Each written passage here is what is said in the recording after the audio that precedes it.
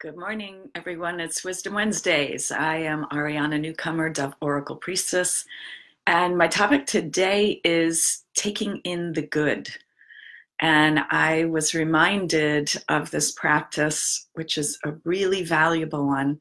You know how you can learn things and you know it's a really great tool, and then you just forget about it and somehow it's gone somewhere.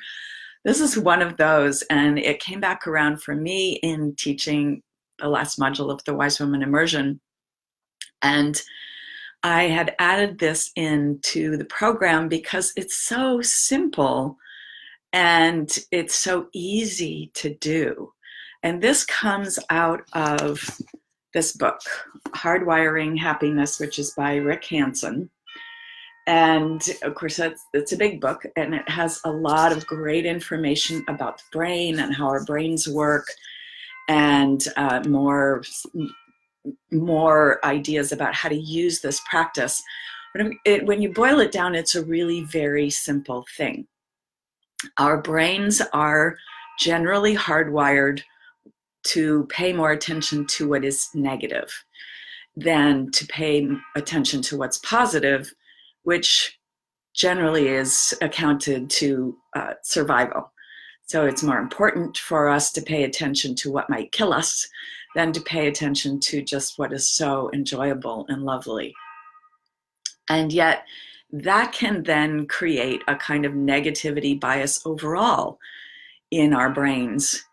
And this is a simple practice that, through the wonders of what's called neuroplasticity, which is our brain's ability to rewire itself and to learn and change and grow throughout life.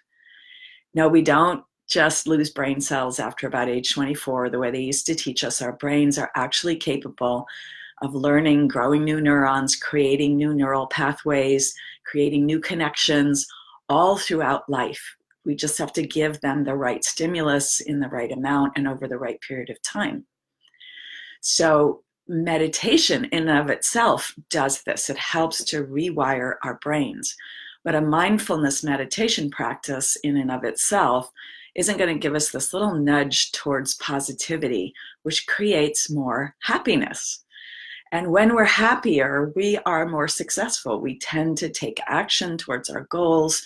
We tend to be kinder with our loved ones, and all kinds of other benefits of being happier. Blood pressure goes down, health is better. And so I'm offering you this simple practice, especially as we're going into the holidays, which can be very enjoyable and very stressful at the same time, because we're usually gathering with our families, and our families can be the people who can trigger us the fastest of anybody on the planet. So when we use this practice of actually taking in the good, not just letting it go right by, but actually taking it in, then we are going to have a better time with the holidays. And we're going to have a better time as we go into 2019. This is going to be a great practice for you to carry into 2019. And this is not just papering over grief, hurt, sadness, etc., with positive thinking. It's not about and this is something that I've talked about, I think, in the past, spiritual bypass, which is using techniques to kind of cover over or not deal with our own inner shadow and the parts of ourselves that we really need to work with and bring more into harmony and alignment. So this isn't about just papering over things like grief. It's a really simple practice when it just comes down to it. We're going to take just 5 to 10 seconds when we experience something good, peace, contentment, love, beauty, accomplishment, to really bring the positive thought into the brain and stay with it for just that 5 or 10 seconds and soak it in. So you can think of it as like breathing it in, taking it in, the good, breathing it in, and then letting that good just kind of flow through the whole body, all of our energy systems, our physical body, and allow our emotions when we have those emotions of grief or hurt or sadness, to just flow through and then return our attention to the good things again. So this isn't about denying stuff. We're using positive experiences to transform our brains. And Rick Hanson gives this sort of lovely metaphor for what this is like. He says, your mind is like a garden. And there are 3 things you can do. Number 1, just look at its weeds and flowers without judging. Number 2, you can pull weeds. Number 3, you can grow flowers and vegetables. So number 1, just looking at it without judging, is just being with it, just observing. That's like mindfulness meditation, which has a lot of benefits just by itself, just observing. Number 2 is decreasing the negative in your mind, so letting it flow. And number 3 is increasing the positive in your mind by actually paying attention to what is positive and really bringing it in. And he says, as your mental garden fills with flowers, there's less room for weeds to grow. So doing this just 5 or 10 times a day is a really, really lovely thing. And it's very important, as Rick says in this book, that we have to make sure we're allowing the experience to flow. So as soon as we try and hang on to it, it's not going to work. But that's one reason for only doing it 5 or 10 seconds at a time, so we can let it flow. So here's what to do. You can notice the good things, like, oh, beautiful decorations that are up at this time of year. Today here, it's a beautiful sunny day.